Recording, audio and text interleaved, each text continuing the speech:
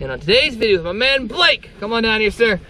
We're going to discuss and catch largemouth, smallmouth bass in early fall transition and the best baits to use to do that. And you can see the jerkbait is a good place to start. Well, fellow YouTuber Blake Lauer, your YouTube channel is what, Blake? BW Outdoors. BW Outdoors. Link to that is in the description. Well, we just finished up a day of fall transition bass fishing, combination of largemouth and smallmouth. We are in southern Michigan, pure Michigan fishing. And to tell you the truth, Blake, bite was a little tougher than I expected. Yep. Yeah, I told them we'd catch a whole bunch of fish. Now, I still think we ended up with at least 3 dozen, 36, 35 fish, somewhere around there. But typical fish in this sense. We had to figure out the pattern. Now, 5 baits. 5 baits I recommend for fall transition this time of year. Start with number 5, and that's the jerkbait. Now, we got a dandy smallmouth on that early this morning. Actually a really good smallmouth here, Blake. Nice. On the jerkbait. Here's southern Michigan. Let's see if I can swing him in. Look out, here it comes. Oh, maybe not. He's not ready. Now he's ready. Boom. Here we go.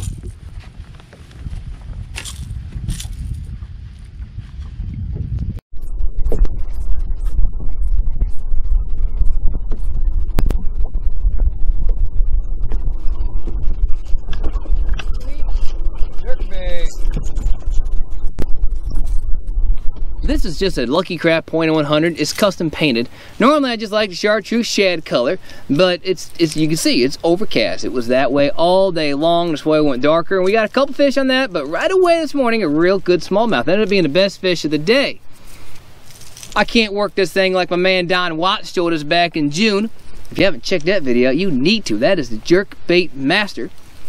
Always love a tube. So always catch a few fish on tube this morning, and always keep the monkey knuckle or monkey punch by Loch Ness Lures handy. Of course, you know I like my tubes by Extreme Bass Tackle.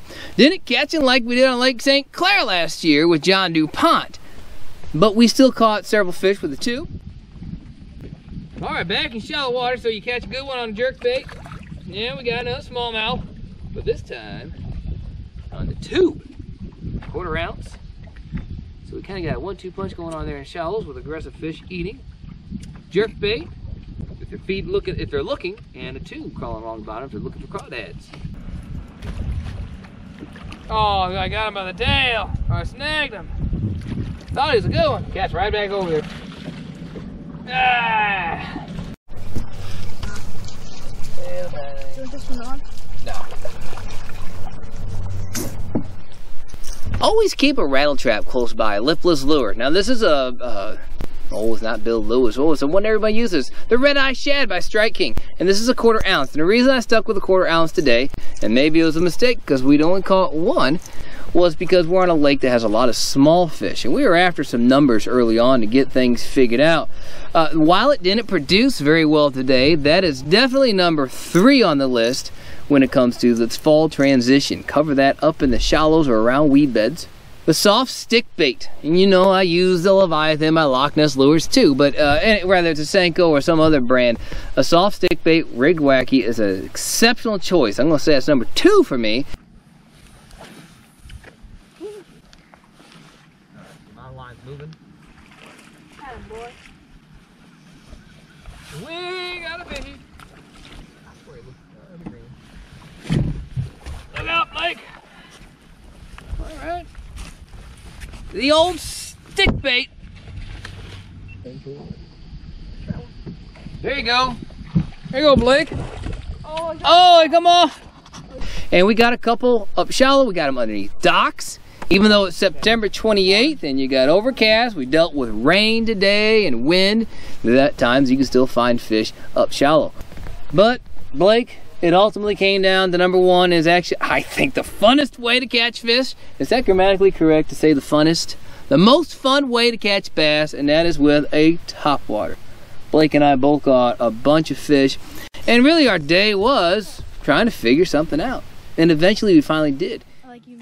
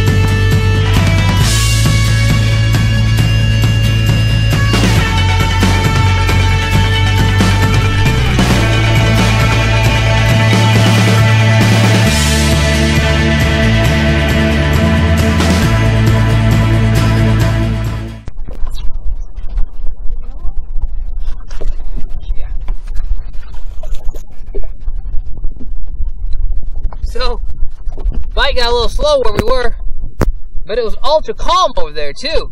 We come to the different side of the lake where there's a little bit of chop, and immediately we start getting big again. Now, either it's coincidence or it's a matter of follow the wind. So Blake, if you had to assess today, Blake is 13 years old, by the way. He is well ahead of the game than I was at 13. I don't think I knew what a spin casting rod was, let alone a bait caster too, and he was throwing both today. What was your take on the fishing today, Blake? Just to go slow and pop that topwater bait along the outskirts of the weeds and pretty much bite every time.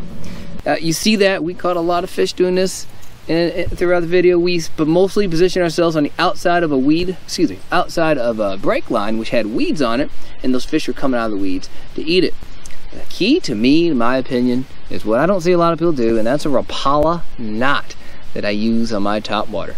Blake and I were doing this today and caught several fish doing that. We definitely figured out the pattern for this lake today, and that's the thing about fall transition fish. I gave you 5 baits.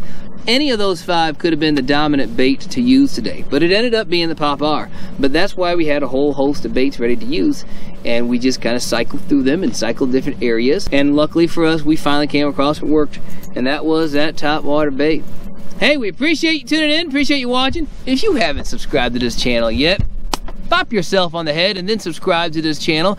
Check out Blake's channel as well. Again, the link will be in the description. Until the next time, we hunters of fish. Well, hold on, Blake. This is big news. I'm going to give Blake his certification. He is an official hunter of fish now. Congratulations, Blake. Thank Hunter you. of fish. Till next time, we will see you on the water.